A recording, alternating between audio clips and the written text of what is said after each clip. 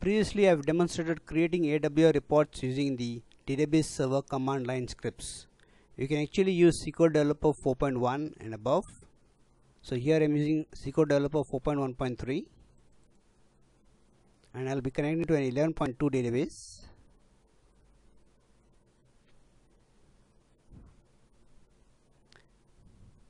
Let me first remove this so I can start from the beginning.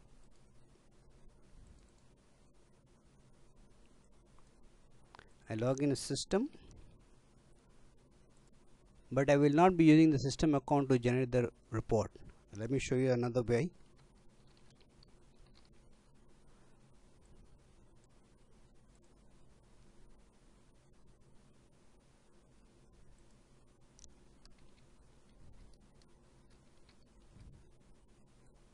Just going to drop this user.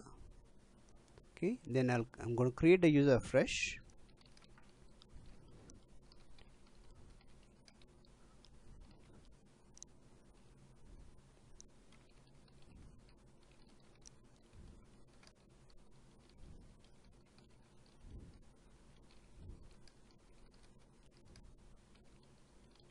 There are three privileges which need to be granted: create session, select catalog role, and execute on DBMS workload repository. So these two privileges are granted. I go on to the database server, log in as SSDBA.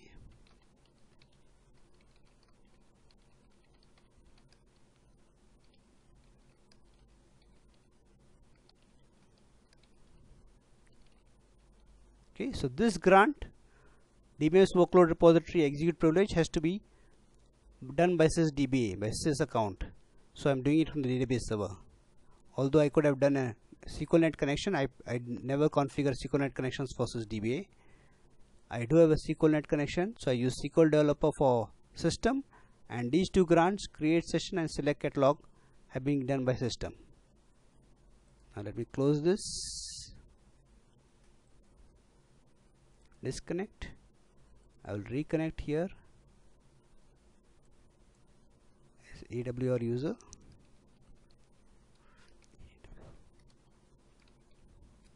It's a bug here in SQLDeveloper.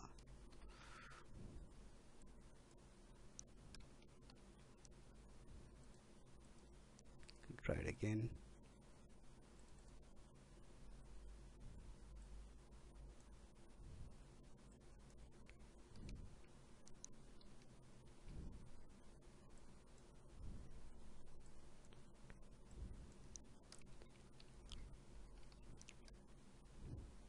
And password AWR user.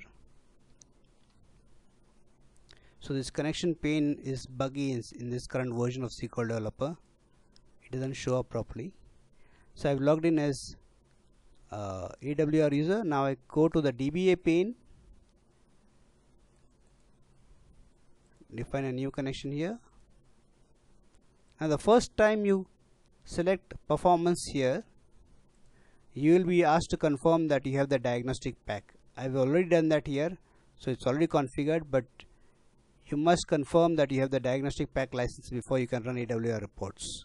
So if I go here, I would be asked for confirmation. The other way I can see that I have already done a confirmation is I go to tools, preferences, database, licensing. So for this database connection, I've already configured diagnostic license as having been purchased by me. Okay, so without the diagnostic pack license, you should not be running AWR reports.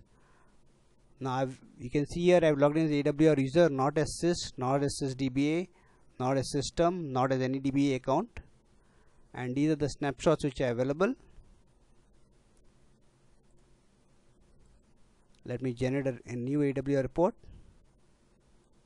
from snapshot 139 to snapshot 141. This is the generate button here. So it generates an AWR report, and this button here, the last button here, copies it to a browser. Let me just close this browser here, close, go back to SQLDeveloper and say copy to browser. So here I have the AWR report in the browser. I can save it from the browser. I can save it from this button here. Now I can use the same account to generate a new snapshot as well. Go back here.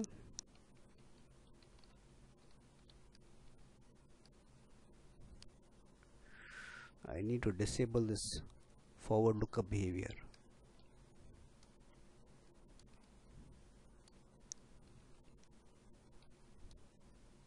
This forward lookup behavior is from SQLDeveloper, which isn't working for this account because it doesn't have privileges on every object in the database. But I'm using this AWR user to just generate a new snapshot. Okay, so that's completed successfully. I can go back here. This doesn't get refreshed, unfortunately, so that seems to be another bug here. But if I go into AWR report viewer, remember the last time we generated report was for 139 to 141. So let's generate a new report. So you can see that 142 is available, so I can say 141 to 142. Generate report. This button is to copy to browser. So I have 141 to 142 generated. So that's all I needed. An account with create session, select catalog role, execute on DBMS workload repository.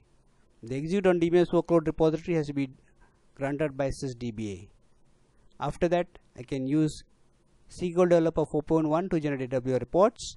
I must confirm that I have the diagnostic pack license, and I can verify that I have done the confirmation here. Tools, preferences, database, licensing, diagnostic. So you don't need server command line access. You don't need to log into the database server as Oracle. You don't need sysdba. You don't need a DBA account. You don't need system account. You only need to have the DBA grant you this account with these three privileges only, and you can run AWR reports.